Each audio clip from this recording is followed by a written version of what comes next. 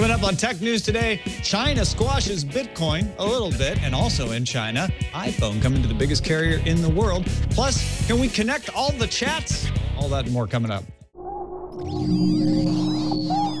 Netcasts you love. From people you trust. This is Twit. Bandwidth for Tech News Today is provided by CashFly at CACHEFLY.com.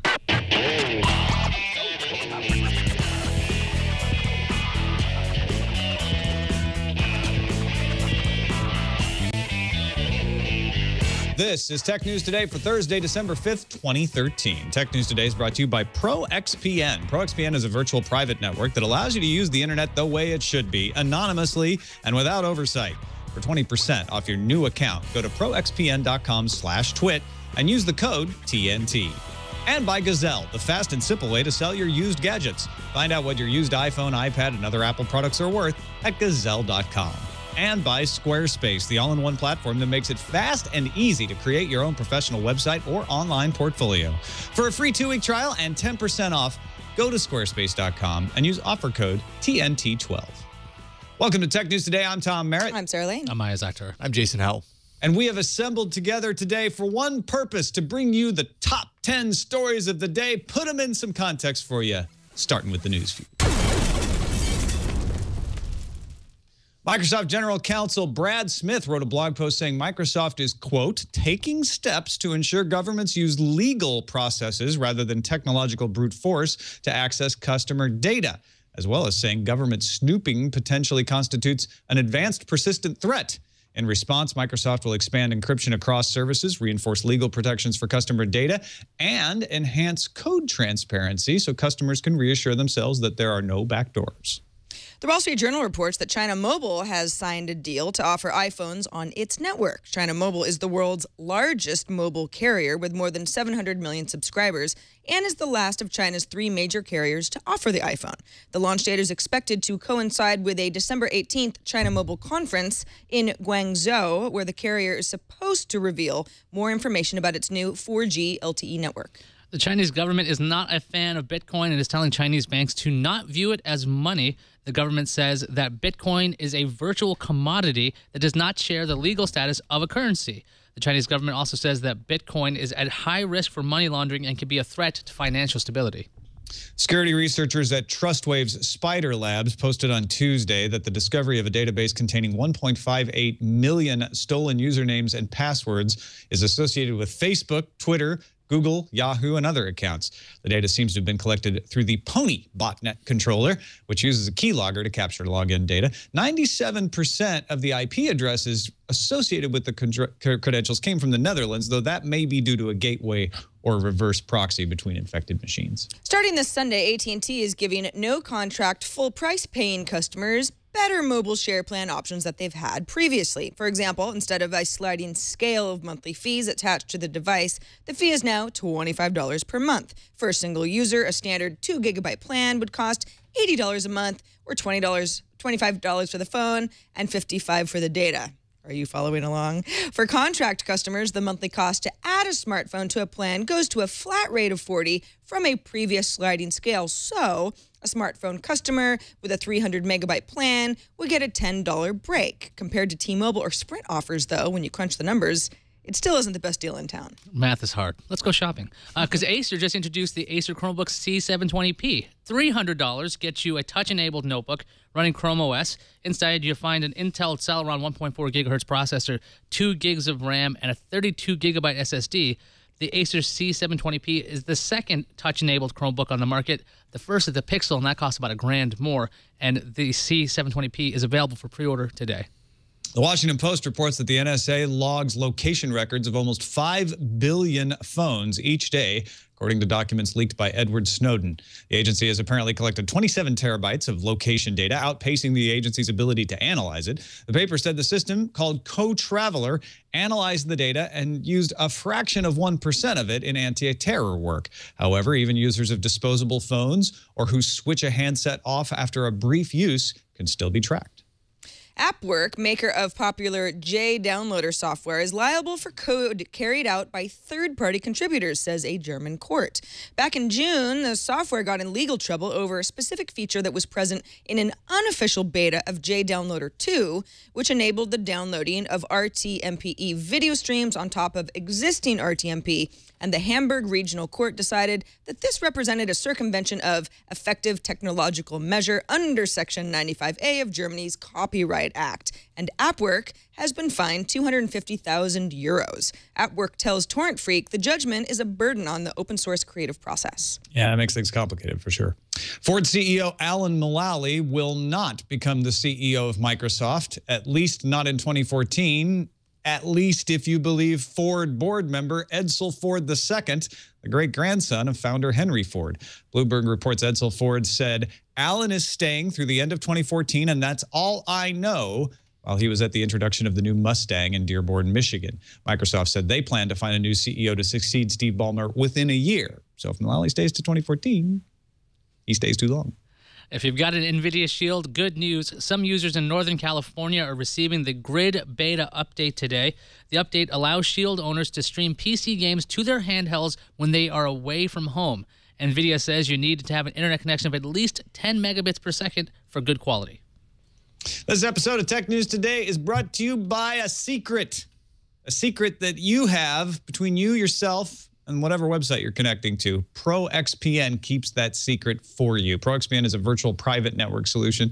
I use it. Especially when I'm traveling out and using Wi-Fi access points. You want to use them. You got to use them. Sometimes your phone that you can tether to or your access point, your little MiFi thing doesn't work. And you need to use that coffee shop Wi-Fi or that hotel Wi-Fi.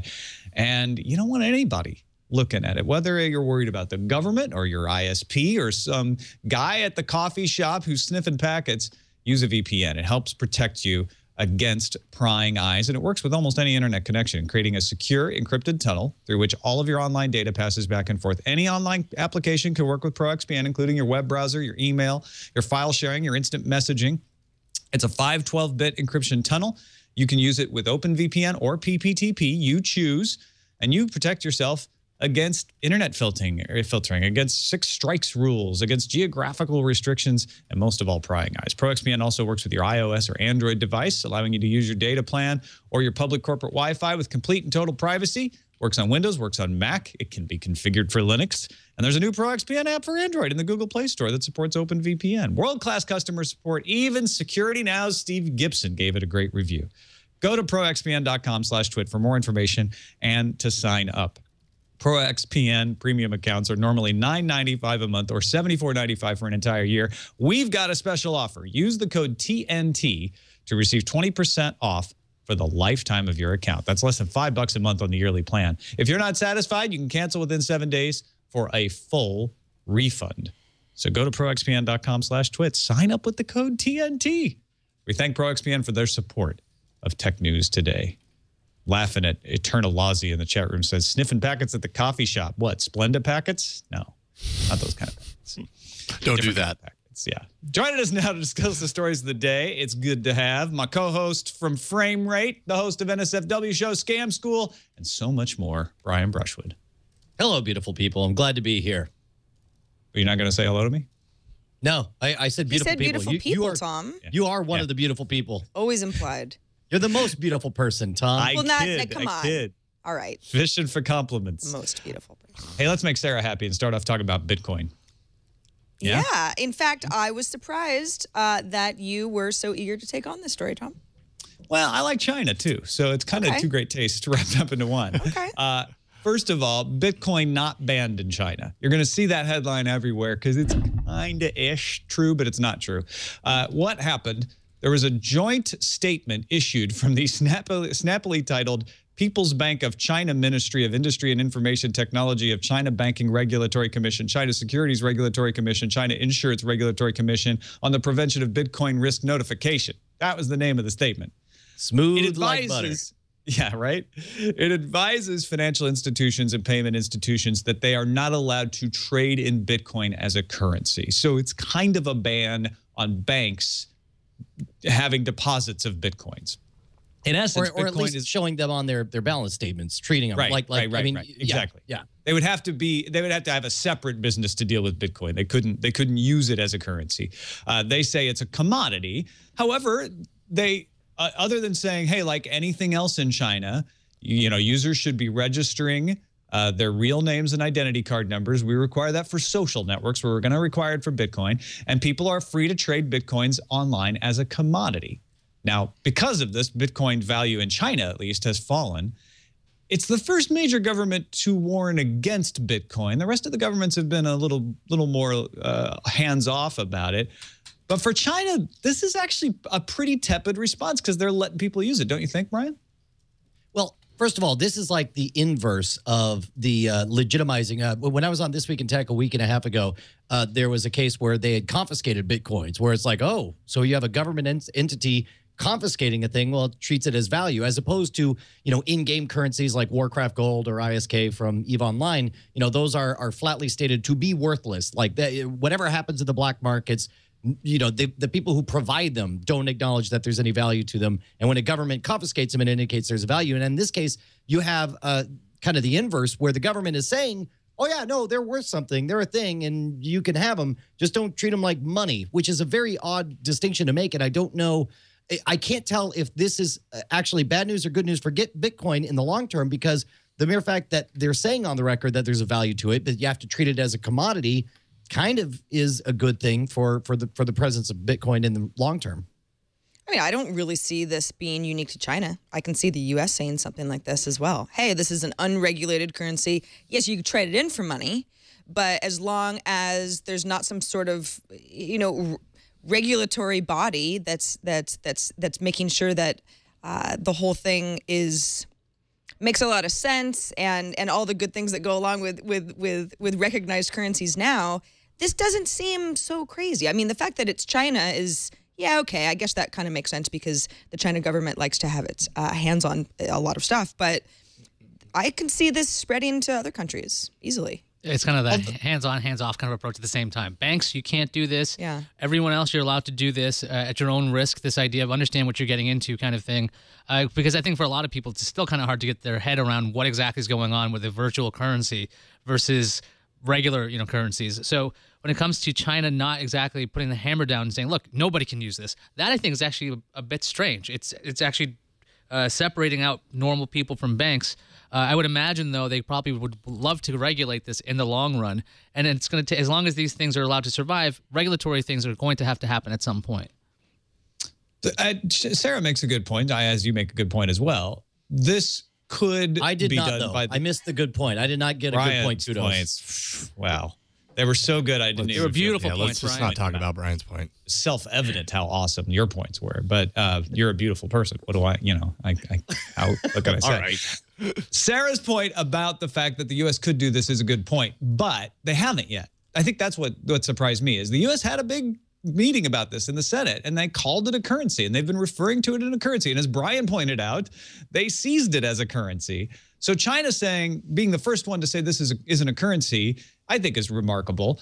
And I think it's interesting that you would expect China to just put the put down on this, just to block it altogether. Like, we can't control it. We're not going to allow it. So, and that's where I agree with Ayaz. The fact that China is allowing this means that they know that this is worth having in their economy somehow. They're just being a little more cautious than other countries. And that's normal for China. They're always very cautious about how they let things impact their society. Well, and also in any kind of bureaucratic society, the first thing you need to do when anything's disruptive or new is, either ban it or say no, or say we need to investigate regulating it or whatever. So it's like this is the logical, in that environment, safest move for them to make, right? Is to say, fine, you can have it, you can do what you want. Just stop, don't call it money, don't list it on your balance sheet as currency. I would feel like the safest thing would be to say no Bitcoin allowed, right? But I think what they realize. But then I think you drive it underground and you create a black market, and then it does become disruptive. But for China, that they don't care about that. They're like, sure, we have an underground Facebook community too. We don't care about that. I think they realize there's more value to Bitcoin than that. I think you're right about that. Well, also going on in China is iPhone finally coming to China Mobile. Yeah, so says the Wall Street Journal. Representatives from China Mobile and Apple both are not talking yet, but the Wall Street Journal says And China Mobile, by the way, it was the holdout, but also an important holdout in China because it is not just China's largest mobile carrier, but the world's largest mobile carrier by users with over 700 million subscribers, which is like 7 times the subscriber base of, say, Verizon in the U.S. But yes, apparently the part of the deal is that Apple and China Mobile have been talking. There was reports when the 5S and the 5C came out that Apple was shipping units to China Mobile. So everyone thought, okay, well, there's a deal that's imminent. But it was hung up on the fact that China Mobile didn't offer 4G and Apple wanted some guarantee of a certain amount of sales, and China Mobile's like, we don't really want to do that. We don't do stuff that way. But China's Ministry of Industry and Information Technology has now given licenses to China Mobile and other carriers in China the go-ahead to operate in 4G. What's interesting is that, so Greater China, which includes big cities like Hong Kong, Taiwan, is Apple's 3rd biggest market after the US and Europe in terms of revenue.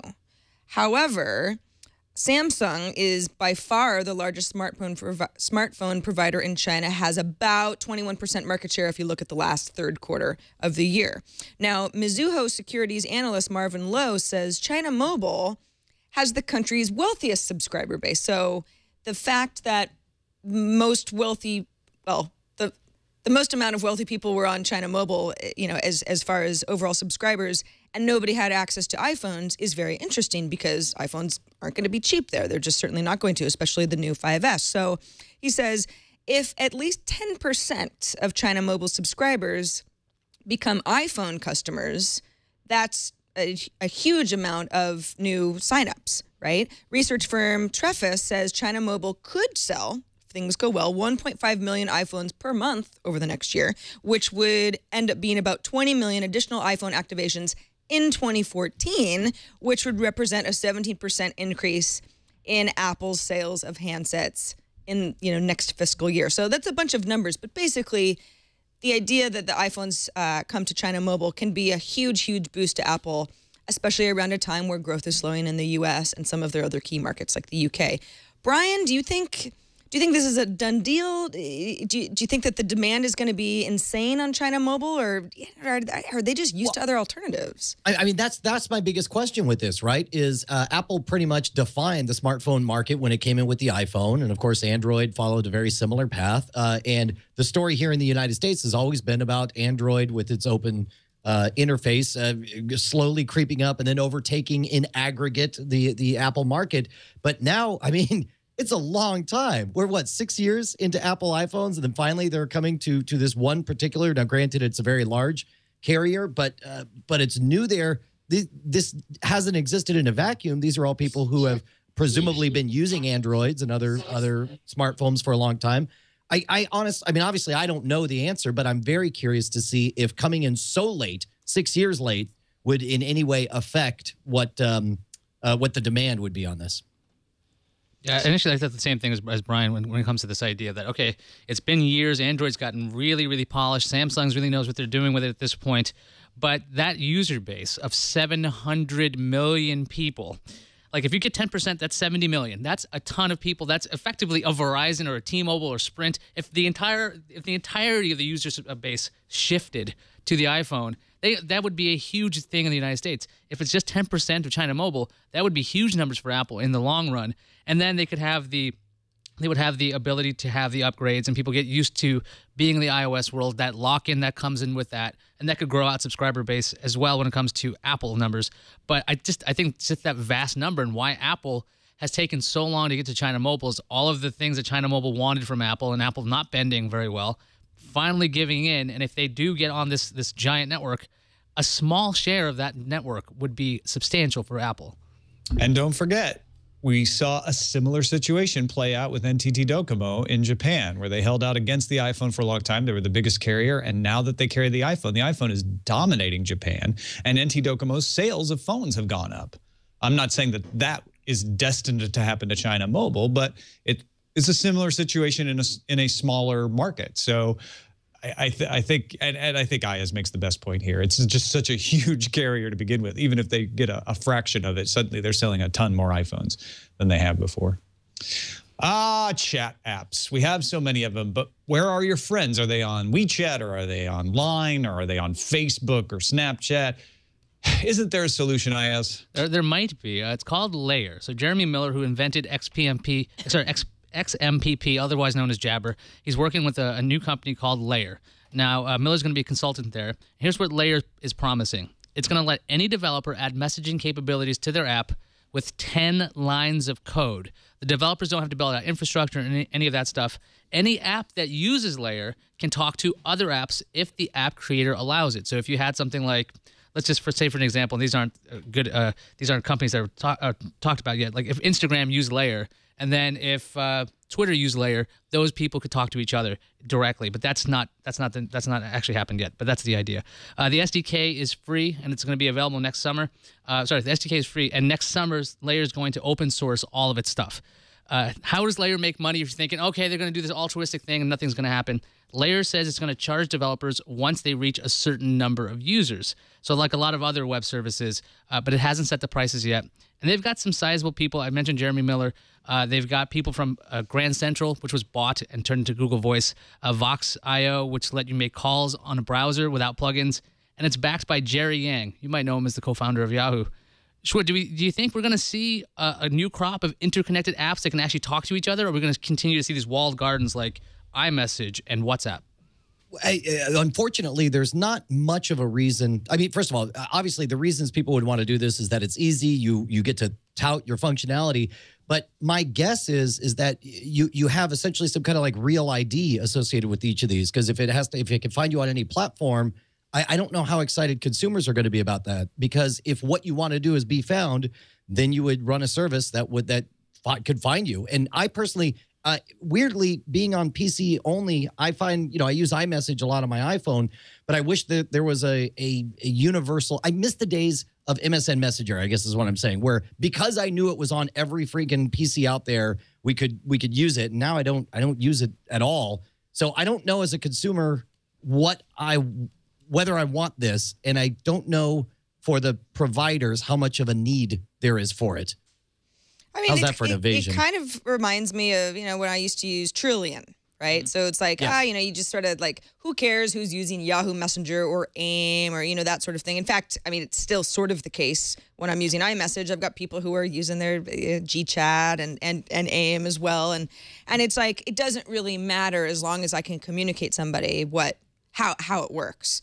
Something like this for a user, I think, is great. In fact, I was just talking to Ron Richards of All About Android last night, and he's like, oh, I use WeChat with one of my nieces because it's a free thing, and you don't have to worry about, I don't know, whatever. There's some compatibility thing. And I was like, oh, yeah, WeChat. I forgot about that. And then there's WhatsApp, and then there's iMessage, and there's this and that. So it's like, right now, if everybody can talk to other apps, that's great for a consumer.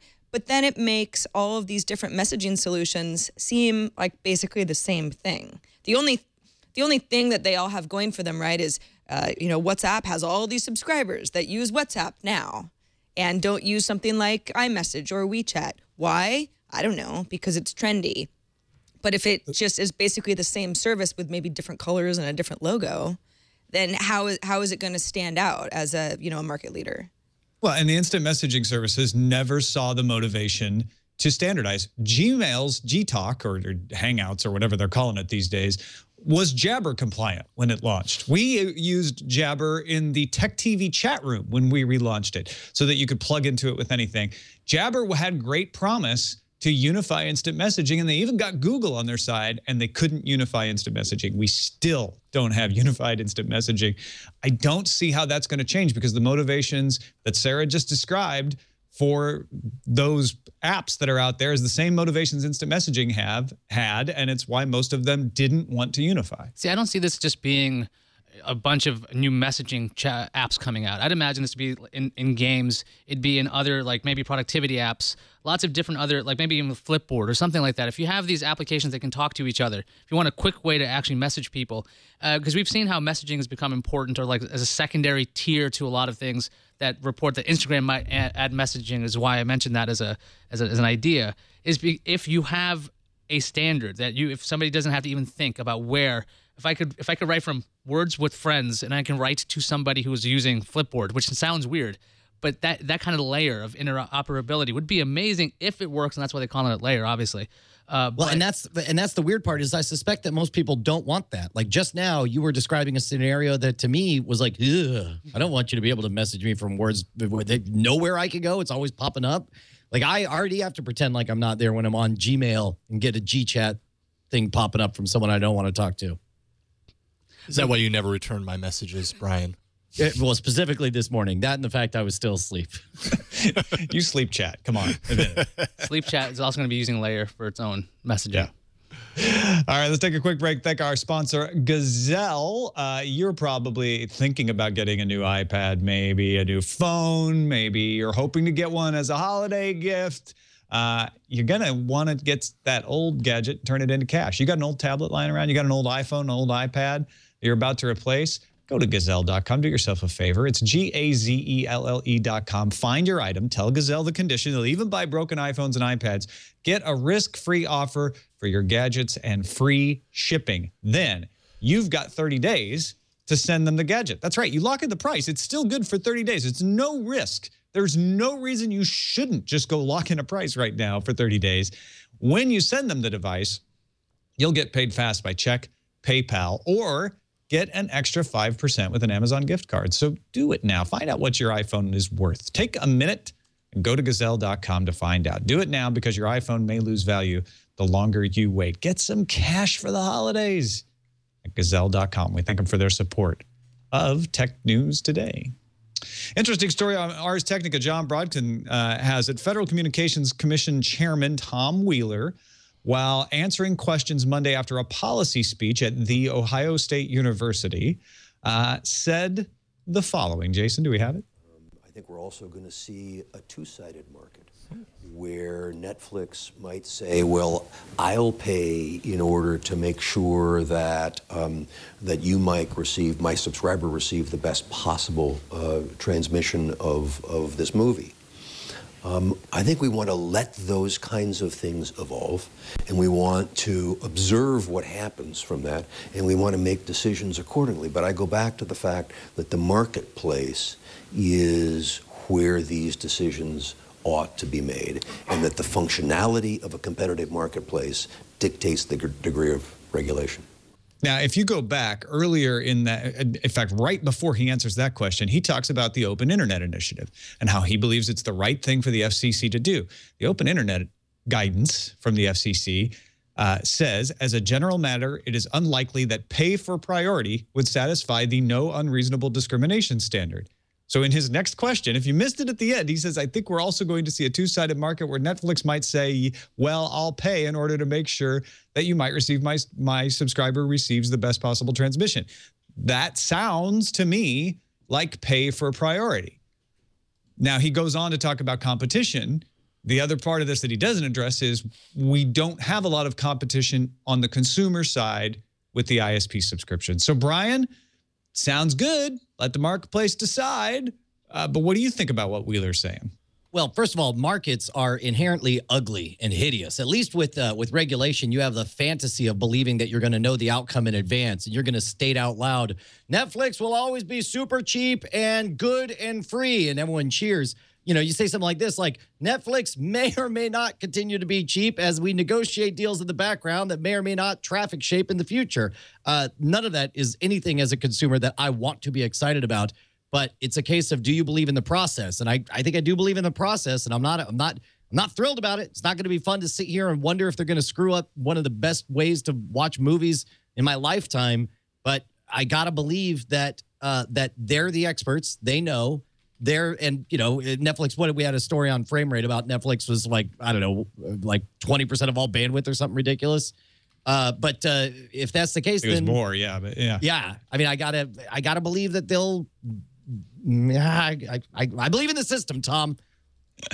But which system? I guess that's the question, right? Ayaz, what do you think of this? I think Wheeler might. I'm trying to make sense of this. Why anybody would say those two things anywhere near each other? But maybe he's just a realist. He's saying, this is what we want to do. The FCC, we want to make sure there's open things. He goes, but yeah, I could see a market where this develops because that's what the market's done, right? Would you imagine the market having something efficient, like selling you a channel, a network by itself, or would they be bundled and tied together, and you have to get this special sports package for this extra channel? Like all these ridiculous things that have come out of the market. So maybe he's thinking of it longer term. And as a realist, he's just like, yeah, it could happen. But he doesn't sound like he's excited about the idea, nor does he sound like he hates the idea. He just sounds very monotone when it comes to that. But I could see a market where that happens. I mean, we talked about Netflix talking to places like Comcast, where they want to have Netflix as an app on the set-top box, and they want to be able to have some of their movies like cached at these ISPs, so they don't have to worry about quality of service. So these kinds of deals have been talked about, but who knows whether it's going to happen. If the FCC actually regulates it, that's a whole other thing. But what will the market do without regulation? Screw the customer, usually?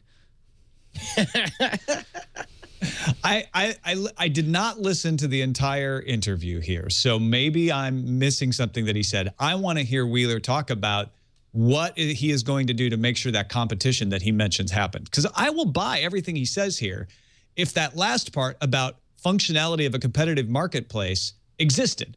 But on the consumer ISP side, we don't have that right now. We do not have a functional competitive marketplace. And that is the key to all of this.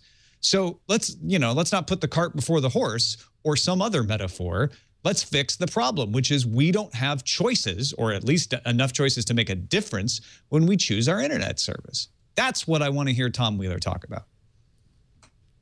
Yeah, you hear that, Tom? Tom to Tom. Mr. Wheeler, as a fellow Tom, I implore you, talking about the competition. Just to give a little spin to this, the other side, he could be talking about content delivery networks, not consumer ISPs, when he says Netflix paying for insurance of delivery. Well, and we've that's covered the other that sort of thing. You know, right now, I figured that you would have more insight on it because you're the one who explained to me the way peering works and the way traffic, prioritization happens. If they shape it into something where Netflix is purchasing a product, that gives them tremendous leverage. Netflix is doing very well. They're making a lot of money. Keep in mind, for the consumer, all this may mean is that Netflix is now paying for its own space on all of these servers, which would give them extraordinary leverage to demand certain levels of quality of service. Maybe this is the type of negotiations that could allow everyone to get a 4K stream over Netflix. And so in that regard, it's a two-way street. No, we don't want to see extra fees slowing everything down. But on the flip side, you get a thing when you pay for it. You get the priority and the ability to demand certain levels of response. Let's not leave the regulation topic yet, Sarah. The U.S. wants online ads to get better. Yeah, so there's a survey of online publishers recent survey that found about 73% allowed something called native advertising. Those are the sorts of things. Let's say you look at a BuzzFeed article and it's like the cutest pictures of kittens in the month of October, sponsored by Purina. So it's sort of like, okay, it's not necessarily deceptive, but there's an agenda there, and it's baked in nicely. Marketers have gotten smarter than just saying, let's put a banner ad for something on a page that, that Sarah will never look at, and she's gotten really good at ignoring. So it's basically baked in. So native advertising is the term for this. FCC Chairwoman Edith Ramirez said in a speech at a conference called Blurred Lines Advertising or Content, quote, marketers have moved past the banner ad into advertising that's more seamlessly and inconspicuously integrated into digital content. While native advertising may bring some benefits to consumers, it has to be done lawfully. By presenting ads that resemble editorial content, an advertiser risks implying deceptively that the information comes from a non-biased source. Now, the FTC is not saying, okay, you can't have native advertising anymore. That's not what's going on. It's basically just saying we understand that this is a potential issue and lines could be blurred, and we don't want that to happen to consumers. You might remember back in 2009, the FTC issued guidelines making bloggers who endorsed products forced them to say whether they were being financially compensated or not, which, a lot of bloggers were like, oh my God, that's crazy. It's changing everything. But in many ways, you could argue that that's really good for the person who's reading the article.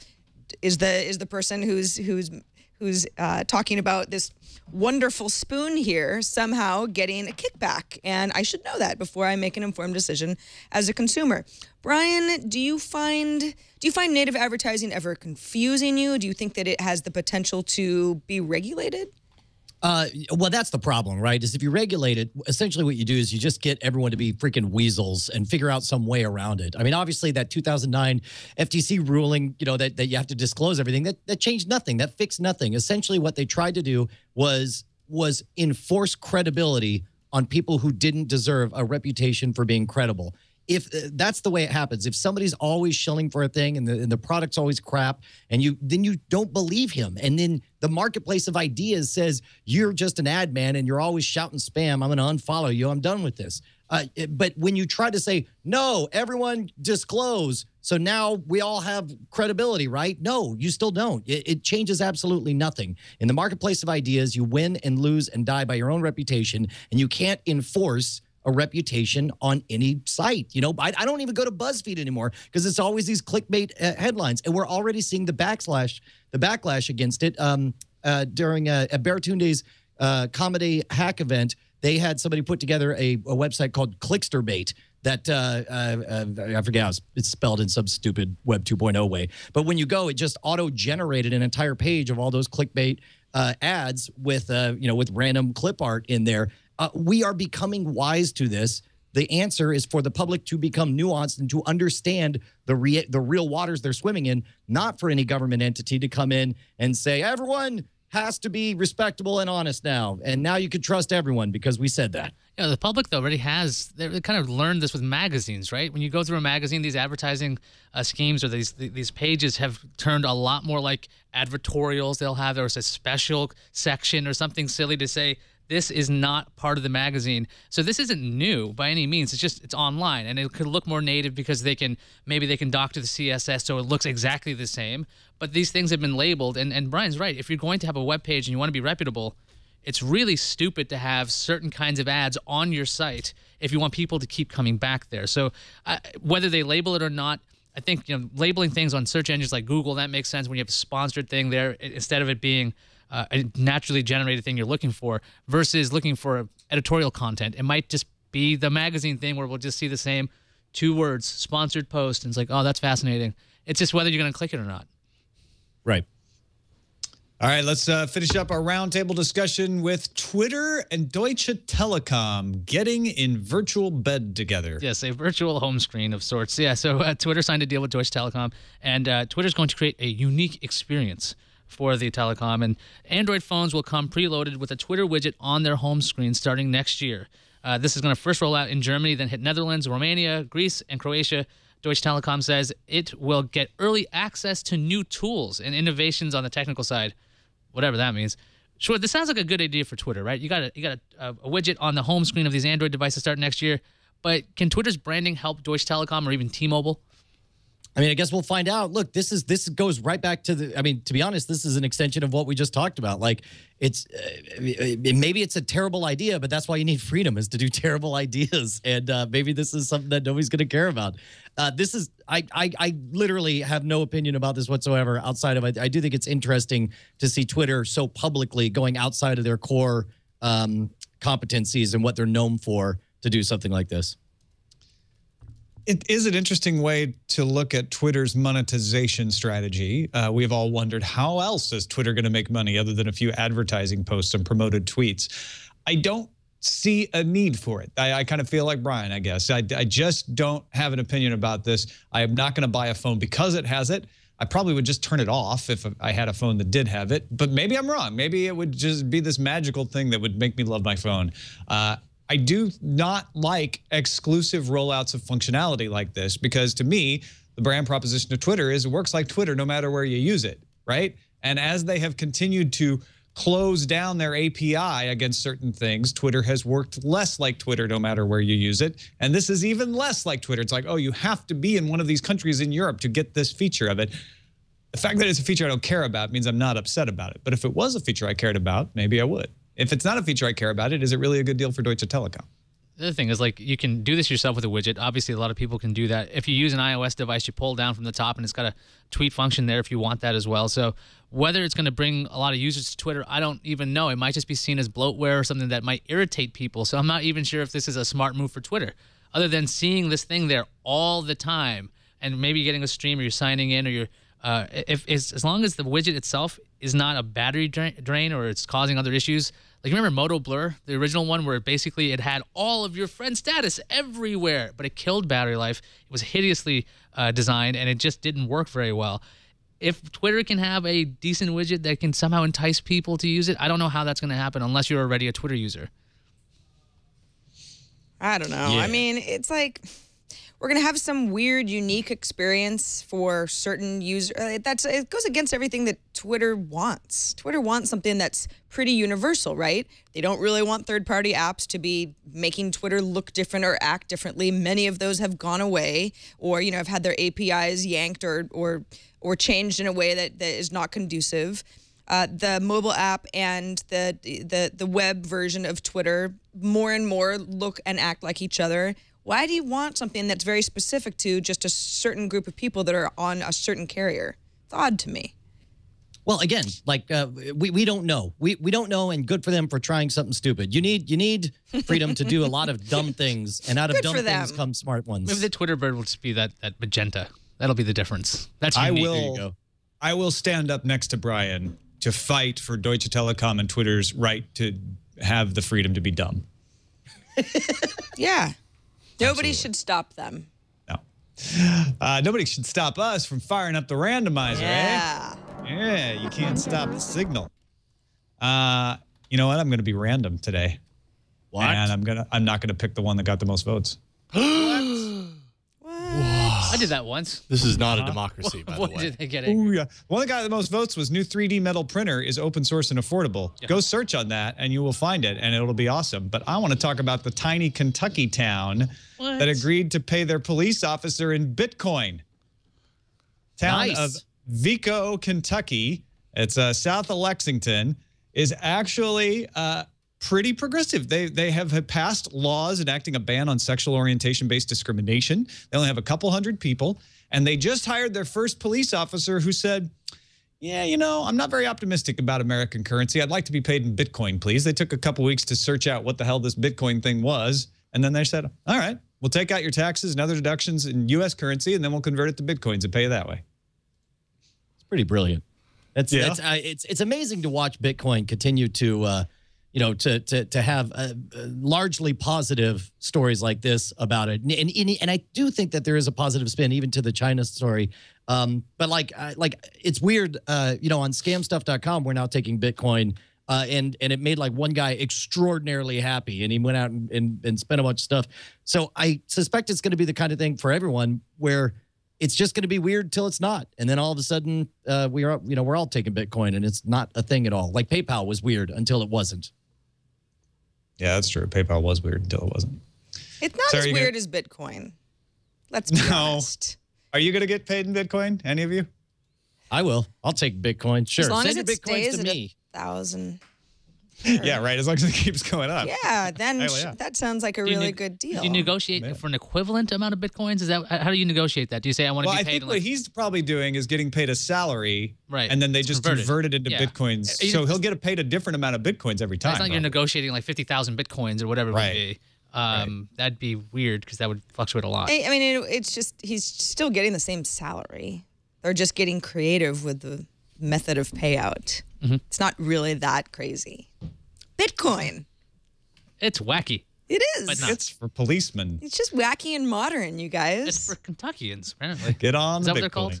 Kentuckiers? Kentuckans? Oh my God! I don't know. Can I just say right now, this is going to be a clip that 10 years from now we're going to look at out of context and find out hilarious. It'll be like when Good Morning America is trying to have the concept of the internet explained to them. Like what's a .com? A .com? You say this police officer got paid. The information travels via the tube. He got paid in greenback dollars. Could you believe it? Nobody wants. We're going to be those people. Well, yeah, it's 2013. So when they're like in 2090, they're going to be like, wow. Don't worry. I'll immortalize this in the best of so that we definitely have this 10 years from now. Oh, It's good. weird. Thanks. Appreciate that. Hey, you know what? We got to pay some bills too. We're not going to pay them in Bitcoin, though. We're going to pay them by giving you something free. Squarespace.com site. Brian Brushwood has a Squarespace.com site. I know You know that. I do. I got a Squarespace.com site. You can have a Squarespace.com site too. They're constantly improving their platform. And if you get one, you could be a design idiot like me and look like a genius because they have these beautiful templates that you use. You pick a few colors, you maybe upload your logo or something like that, and then boom, you've got a fantastic website. It's incredibly easy to use. They've got an amazing support team to help you out 24 hours a day, 7 days a week. Starts at just $8 a month and includes a free domain name if you sign up for a year and mobile ready. So if you're on a tablet or a phone or one of the phablets or something else, it's going to look good on all the different screen sizes. Even their code is beautiful. Start a free 2-week trial with no credit card required and start building your website. You don't even need a single Bitcoin to do it. When you decide to sign up for Squarespace, make sure to use the offer code TNT12 to get 10% off and to show your support for Tech News Today. We thank Squarespace for their support of Tech News Today. You guys have been great. Squarespace, everything you need to create an exceptional website. We have things on the calendar today. Yeah, you know, it's been a really quiet week, and I was like, is there ever going to be anything to talk about? Yes, Gran Turismo 6 is coming to the PlayStation 4 tomorrow, December 6th. And if you're looking ahead to Valentine's Day, actually, House of Cards Season 2 is premiering February 14th, 2014.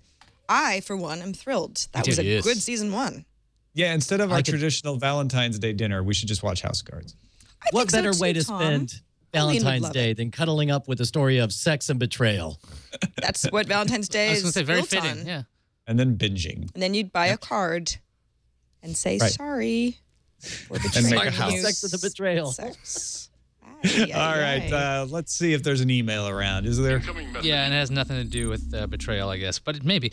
So Ralph from New Jersey wrote in. He said, I got this email from Edible Arrangements today, having fun with Amazon's announcement of drone delivery. Encloses a screenshot of the email, and if you're listening to the audio only, in the ad, Edible Arrangements has a product being carried by a drone with the text saying you can get same-day delivery, no drones required. Now, does this violate the FTC regulations because it's saying no drones, but then it shows a drone delivering the fruit basket? I'm confused as a consumer.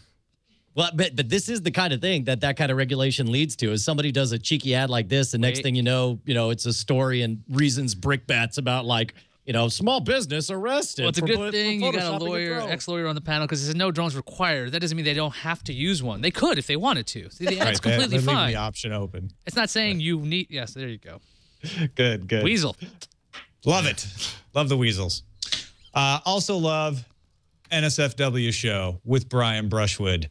And I love Scam School. And Brian, I love you. Not as Brian's much as I love Frame Rate. That's right. Frame Rate, the show about cutting the cord with Tom Merritt and me every Monday. Anything going up in the scam stuff story you want to talk about before we let you go? No, we finished all our sales. If you want to do, we do have some items. If you're looking for something kind of quirky to get people for Christmas, we're still able to get stuff out. I think we're able to get it by Christmas by the 17th. So you got a little bit of time. But scamstuff.com, we call it gear for the modern rogue. It's all just really clever stuff. Tricky stuff like a shoelace aglet that's actually a handcuff key. So if you ever get kidnapped by robot ninjas, you can get away. An aglet's a little thing at the tip of your shoelace, right? Yeah. Aglet. There's your word of the day. Handy. I like that. All right, check it out. Thank you, Brian. Always a pleasure, Mama friend. Mama friend. Mama friend. Yeah. Mama friend. Mama friend. I was hoping you were going to notice that. But you did. Hey, open mic submissions, folks. If you want to prove you can talk better than me, you can be on the show and do it. Send an email to tnt@twit.tv. Subject line, open mic. That's MIC. Have to get your submission to us by next Wednesday, December 11th. And we're going to record the show Friday, December 13th at 2 p.m. Pacific for about an hour. So you have to be available at that time on that date. And obviously, I always say we're going to get more people sending us email than we can schedule. We're only going to be able to pick 3. So please, apologies in advance if we don't pick you. But 3 of you will get picked. So do it. TNT@twit.tv, subject line, open mic. Tell us why we should pick you. Don't forget, you have a voice in what stories we cover at our subreddit, technewstoday.reddit.com. You can email us, TNT@twit.tv. You can call us, 260-TNT-SHOW. Leave us a voicemail and visit our website at twit.tv/TNT. Tomorrow is Friday already? That means Darren Kitchen will be on the show. We'll see you then.